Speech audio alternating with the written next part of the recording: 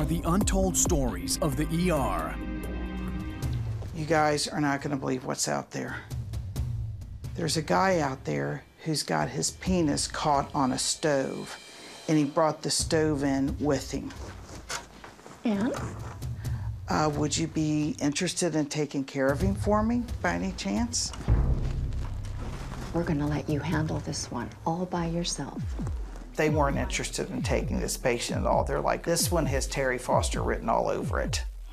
Hi, you want to come on back with me and I'll get you taken care of? Can I help you stand up? And I briefly thought about getting a wheelchair for him, but I thought he may not even fit in a wheelchair with holding this stove under there. We don't have far to go, okay? Ooh. Good luck, baby. Sit kind of far back there. Okay, I'm sorry. I'm sorry. Okay, I need to kind of take a look and see what's going on here, okay?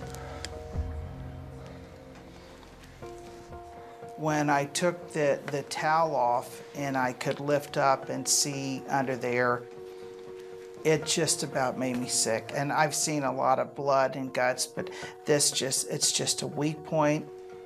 His penis was really enlarged and it was bleeding and it was swollen tremendously, but not like an erection swelling. I mean, he had a lot of trauma from where he was trying to remove himself from the stove. I see you're in a lot of pain, man. Yeah, a lot. Okay.